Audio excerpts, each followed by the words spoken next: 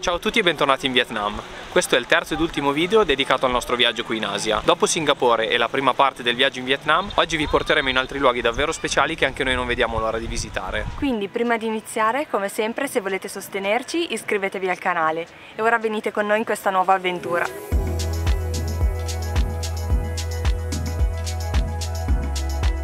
Nel video di settimana scorsa, il primo dedicato all'incredibile avventura in Vietnam, vi abbiamo raccontato di Hanoi, una città così bella e incasinata, dove dopo poco tempo ci siamo sentiti già a nostro agio, e dei 2 giorni super rilassanti passati tra le acque della meravigliosa baia di Halong, che ci ha regalato un'alba mozzafiato con il cielo dalle 1000 sfumature tra il rosa e il rosso. Ora però, dopo una notte di passaggio ad Hanoi, è il momento di spostarci ancora, questa volta verso le montagne. Siamo belli carichi, come potete vedere, e stiamo andando a prendere uno sleeping bus, un autobus notturno che ci porterà questa notte a SaPa, zona di montagna nel nord del Vietnam, in cui staremo un paio di giorni. Camminiamo verso il punto in cui aspetteremo il nostro pullman, che in 7 ore circa ci porterà a SaPa. Non ci aspettavamo però il bus rosa shocking che si presenta davanti a noi. Il corridoio è microscopico e ci passa a malapena una persona. Allora, siamo sul sleeping bus notturno che ci porta a SaPa. Non ci aspettavamo esattamente questa cosa. È molto rosa e penso non sia esattamente il pullman più sobrio per andare a SaPa. No, e soprattutto non è il pullman per chi soffre di claustrofobia. È vero, perché sono microscopiche le stanzette doppie. Comunque lo spazio è questo, se ci sdraiamo è così. Adesso proviamo a dormire. Buonanotte. Buonanotte. Dopo una notte abbastanza tranquilla arriviamo a destinazione molto presto. Alle 5:15 siamo appena arrivati a SaPa, un bello orario per arrivare, c'è ancora buio e fa freschino.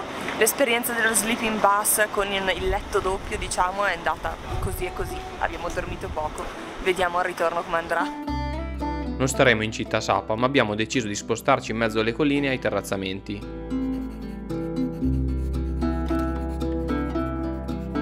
Oen, la proprietaria di casa, è stata così gentile da darci una stanza provvisoria per riposarci qualche ora. Fa veramente freddo rispetto a noi, anche in casa. Alle 8:30 scendiamo nella sala comune per fare colazione con dei fantastici pancake. La vista dalla nostra casa è spettacolare, anche se questo non è il periodo migliore per visitare SaPa.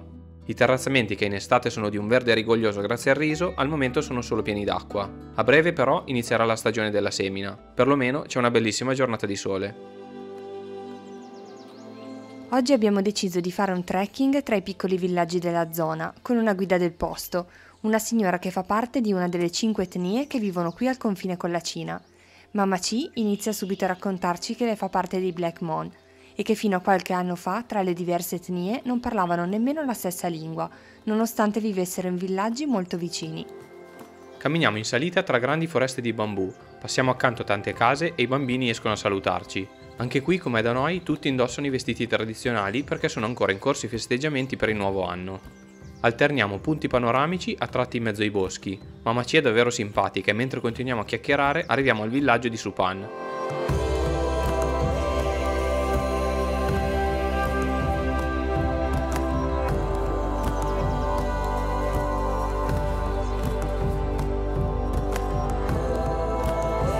Da qui la vista sui terrazzamenti è pazzesca, pensate a cosa deve essere in estate. Ci sono bufali d'acqua che riposano e un sacco di anatre che nuotano dove poi crescerà il riso. C'è una pace incredibile.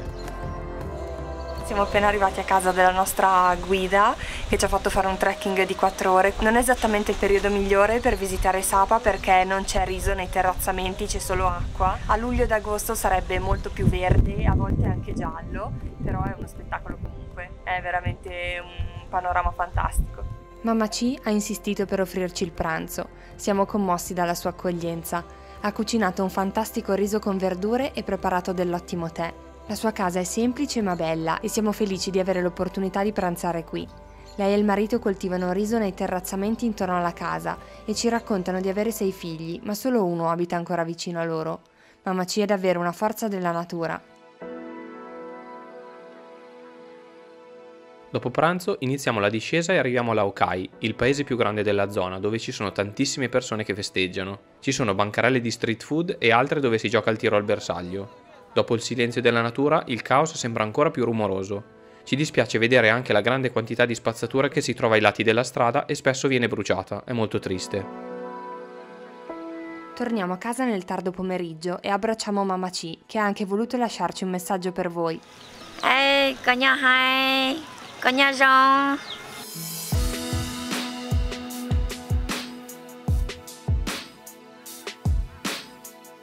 Appena cala il sole, il freddo si fa davvero sentire, anche perché in casa non c'è riscaldamento. Tenetelo presente se come noi verrete a SaPa in inverno. Dopo un'ottima cena che ci ha riscaldato, andiamo a letto e ci riposiamo per domani.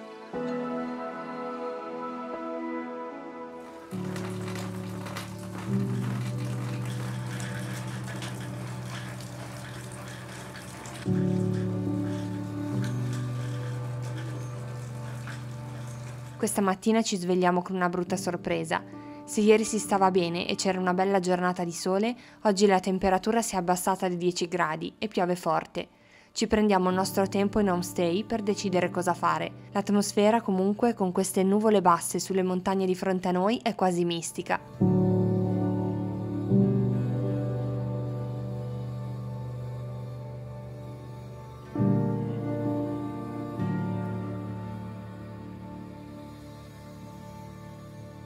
Facciamo colazione con calma con i nostri soliti pancake e con il forte caffè vietnamita. Volevamo andare a visitare il villaggio di Cat Cat, ma la nostra host ce l'ha molto sconsigliato perché a quanto pare è una trappola per turisti, quindi preferiamo evitare. Appena smette di piovere, decidiamo di uscire a piedi ed esplorare i dintorni da soli. Appena arrivati in strada troviamo un cagnolone che decide di seguirci per un po'. Abbiamo deciso di chiamarlo Billy. Sembra quasi che ci capisca quando lo chiamiamo. Abbiamo un nuovo amico che abbiamo chiamato Billy e ci segue da mezz'ora. Passeggiamo senza una meta precisa, ogni tanto è bello non programmare nulla. Arriviamo ad un piccolo ponte tibetano, dove tanti bambini si divertono ad ondolarsi e dopo una spettacolare passerella in legno arriviamo in un locale davvero carino.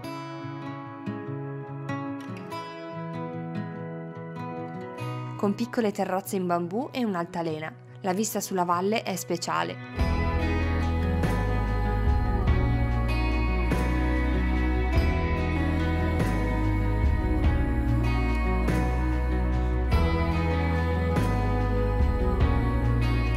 Nel tardo pomeriggio è già ora di salutare la nostra bella casa e scendere in città, dove facciamo un giro al mercato locale. C'è anche una parte coperta dove vendono di tutto.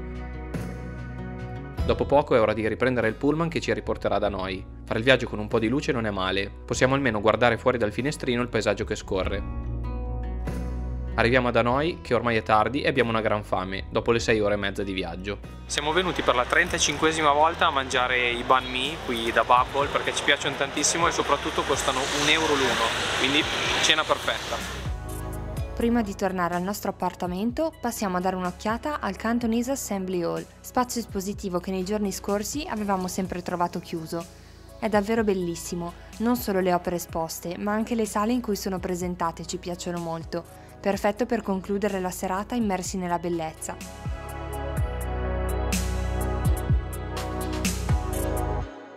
Ci svegliamo all'alba e prima di prendere il pullman che ci porterà in un nuovo posto da scoprire, facciamo un giro qui intorno al lago Hoan Kim. Gli abitanti di Hanoi sono super mattinieri, alle 6:30 sono già belli attivi, tutti intorno al lago ballano, fanno ginnastica o tai chi, altri corrono o fanno corsi di ballo in coppia.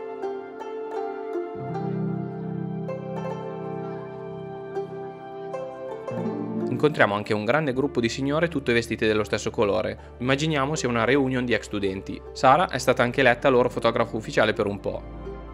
Il tempio di Nok Son ha appena aperto ed è molto più tranquillo rispetto ai nostri primi giorni ad Hanoi. Torniamo così a visitarlo. Il biglietto d'ingresso è di 30.000 dong, circa €1, mentre durante Tet, il capodanno, l'ingresso era gratuito. Il ponte così vuoto e senza coda di persone sembra molto diverso. Anche l'interno del tempio è davvero bello e notiamo un sacco di dettagli che ci eravamo persi.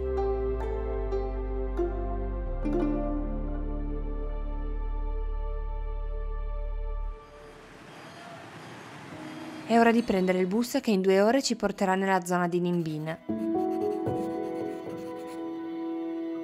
Arriviamo alla nostra homestay a Tam Coc intorno alle 10:30 e la proprietaria di casa ci offre subito la colazione, anche se il check-in dovrebbe essere nel pomeriggio.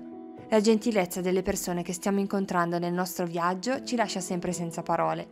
La casa è meravigliosa, immersa nel verde a ridosso di una montagna con le risaie di fronte. Tam Coc infatti è sì un villaggio di pianura, ma il suo paesaggio piatto è interrotto continuamente da questi spettacolari rilievi carsici ricoperti di vegetazione. Grazie a questa particolarità l'area è stata soprannominata la Long Bay terrestre. Prendiamo le biciclette della nostra homestay, che possiamo usare gratuitamente, e andiamo verso la nostra prima tappa. Siamo a NINH BINH e abbiamo già preso la prima imbarcazione. Siamo già innamorati perché il paesaggio qua intorno è fantastico. Con 390.000 dong, cioè 15 euro, facciamo un'escursione in barca di circa 2 ore lungo il fiume navigabile che parte proprio dal paese. Passa accanto a case costruite sull'acqua e attraversa basse caverne. Il paesaggio è meraviglioso.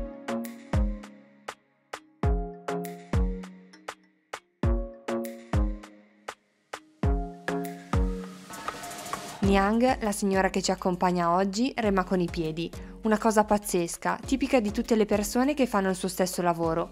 Possiamo solo immaginare la forza e la tecnica che ci deve volere. Nelle risaie, ai lati del fiume in cui stiamo navigando, è appena stato piantato il riso. Si vedono timidi ciuffetti verdi che spuntano dalla terra, è bellissimo. Riprendiamo le nostre bici e iniziamo a pedalare in direzione della Big Don Pagoda, che si trova a circa 3 km da qui. La ragazza della nostra homestay ci ha dato un elenco di cose da vedere che sono esattamente quelle che avevamo segnato noi, quindi siamo contenti. E adesso siamo venuti a vedere questa pagoda. Il complesso ha un ingresso splendido, con un piccolo ponticello in pietra e un arco davvero suggestivo.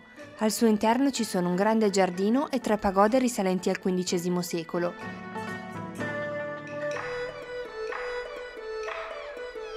Quella nella parte più alta, raggiungibile facilmente con 2 rampe di scale, è realizzata all'interno di una grotta scavata nella montagna. È davvero impressionante. È possibile salire anche in cima ad altre scale, alla destra del complesso, per avere una vista panoramica speciale su questo luogo immerso nella natura. Torniamo sui nostri passi e ci fermiamo a Tam Coc per pranzo. Un banh mi è sempre una buona idea, sempre semplici ma buonissimi. Per arrivare alla nostra prossima meta c'è un po' più di strada da fare, 5 km di piccoli sentieri in mezzo alle campagne e strade che costeggiano canali pieni d'acqua. Incontriamo un sacco di persone che stanno lavorando nelle risaie e ci godiamo il paesaggio che scorre lento mentre pedaliamo. Ci divertiamo un sacco e c'è un gran senso di libertà dentro di noi in questo momento. Arriviamo infine a Mua Cave, dove ci aspettano 500 gradini per raggiungere la cima. Il biglietto d'ingresso è di 100.000 dong a testa e prima di arrivare all'inizio della scalinata attraversiamo una specie di resort con piccoli bar, bancarelle e un sacco di lanterne colorate. Dopo non so quanti chilometri fatti oggi in bicicletta, per concludere la giornata in bellezza facciamo un bel 500 gradini fino al punto panoramico. Ci sono davvero tante persone oggi. Alla fine Mua Cave è uno dei punti più famosi di tutta l'area di NINH BINH, anche per i servizi fotografici. Molti ragazzi, infatti, sono vestiti con abiti molto eleganti. La vista da qui è spettacolare. Vediamo sotto di noi anche il punto che abbiamo percorso in barca questa mattina. In cima ci sono 2 punti panoramici diversi. Da un lato un immenso dragone di pietra decora il crinale della montagna e dall'altro svetta una pagoda.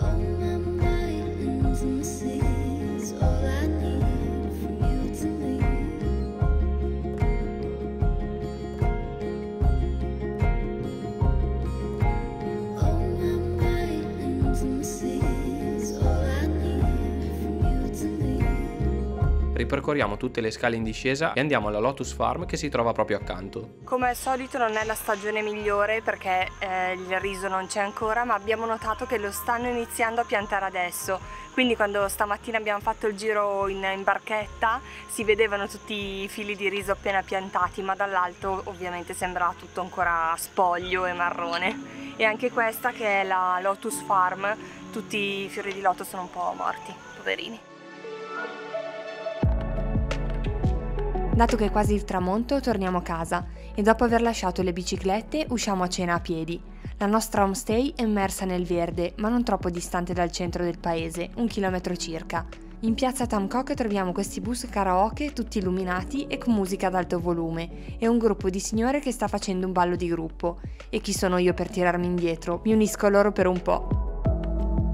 Ceniamo in uno dei tanti ristorantini che ci sono qui e poi andiamo subito a letto. È stata una giornata davvero lunga ma fantastica, stiamo amando l'atmosfera rilassata di questo luogo.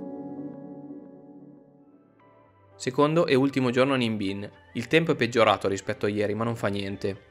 Oggi dobbiamo andare un po' più lontano e quindi cambiamo mezzo. Prendiamo un motorino. Dopo la giornata di ieri in bici, oggi abbiamo cambiato mezzo. Ta-da!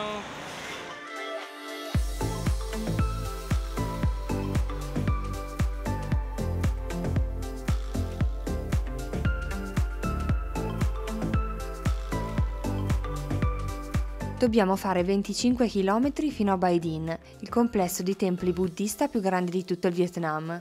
Attraversiamo paesini e campi coltivati e il tragitto è molto piacevole. Parcheggiato il motorino, acquistiamo il biglietto di ingresso al tempio che costa 200.000 dong a testa e comprende gli spostamenti in bus elettrico e la salita all'incredibile Bao Ta Stupa.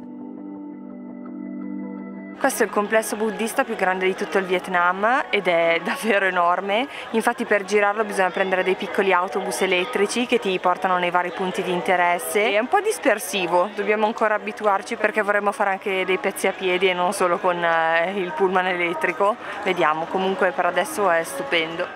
Il nostro primo stop è il Dharma Temple. Al suo interno si trova un corridoio coperto davvero lunghissimo in cui sono presenti 500 sculture sacre. L'architettura di tutte le pagode è stupenda. All'interno della più grande in assoluto ci sono delle statue del Buddha ricoperte in oro davvero incredibili.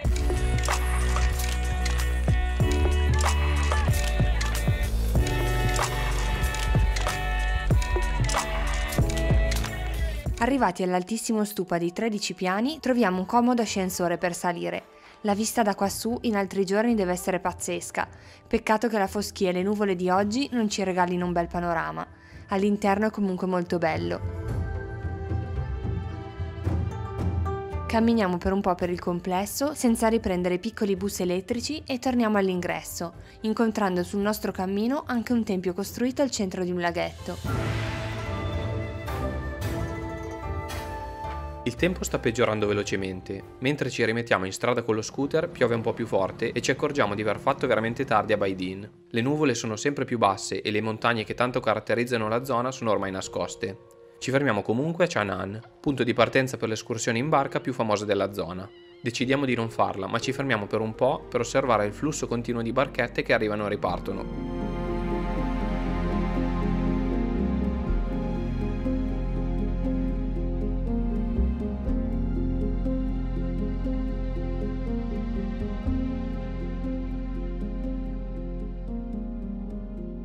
Torniamo a Tam Coc per passare la nostra ultima sera in Vietnam.